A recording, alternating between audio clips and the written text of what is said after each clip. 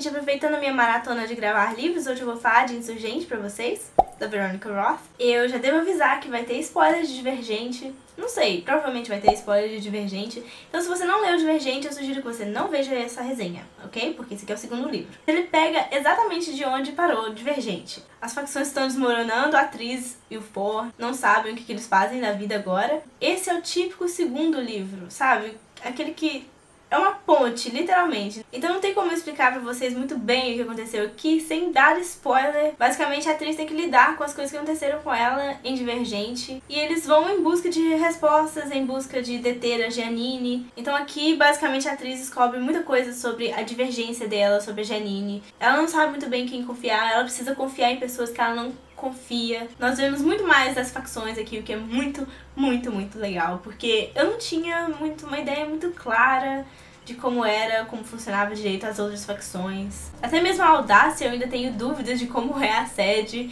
exatamente. Mas o que eu achei legal aqui foi realmente já deu muita ênfase nas outras facções, o que foi muito legal, e sem facções também. Eu achei ele melhor do que o Divergente em diversos pontos. Aqui a atriz tem hora que ela fica um pouquinho chata, mas assim, não é tanto quanto eu vejo muita gente falando. Eu não achei que ela ficou tão chata. Eu achei que foi muito bem feito o jeito que foi abordado, o fato dela ter matado o Will. Então assim, tipo, o modo como afetou ela, sabe? Como afetou o modo como ela age com as outras pessoas, o modo como ela... Uau! Luz. Perdão a luz esquisita agora, tá?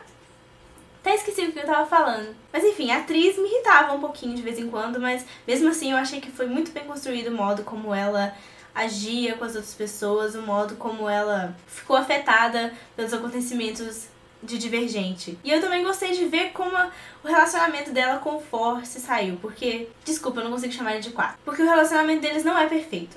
Isso foi mágico pra mim, porque eu já não gostei muito do modo como eles se juntaram no primeiro livro. Mas aqui, o jeito que eles continuaram o relacionamento deles foi muito bacana, porque o For dá um ultimato nela, o relacionamento deles dá uma balançada aqui, o que eu achei muito legal mesmo. Sério, gente, eu adoro quando as coisas dão errado pra depois darem certo. A atriz me irritou muito com relação ao For. Ela como personagem foi ótima, mas o jeito que ela agia com o For... Ok. Muita paciência, For. E teve uma hora que ele realmente perdeu a paciência com ela, que eu adorei. Adorei! Eu gostei mais do ritmo desse livro. Esse aqui não foi como eu achei com Divergente, que foi muito parado, muito no começo e depois ficou melhor. Esse aqui eu já achei que ele foi mais bem dividido, a ação dele foi muito melhor. Eu gostei muito mais do jeito que as coisas aconteceram, do jeito que as coisas foram distribuídas pelo livro. Teve muito mais conflito entre personagens. Eu adoro ver conflito entre personagens. Só não entendi muito bem o final. Todo mundo ficou falando muito sobre o final, falou, o final vai ser muito...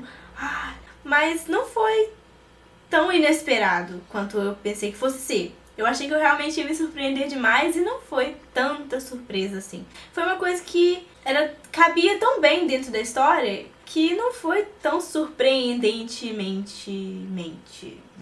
que não foi tão surpreendente que foi daquele jeito. Mesmo assim, o jeito que terminou, dá vontade de bater na Veronica Roth, porque eu quero o próximo agora.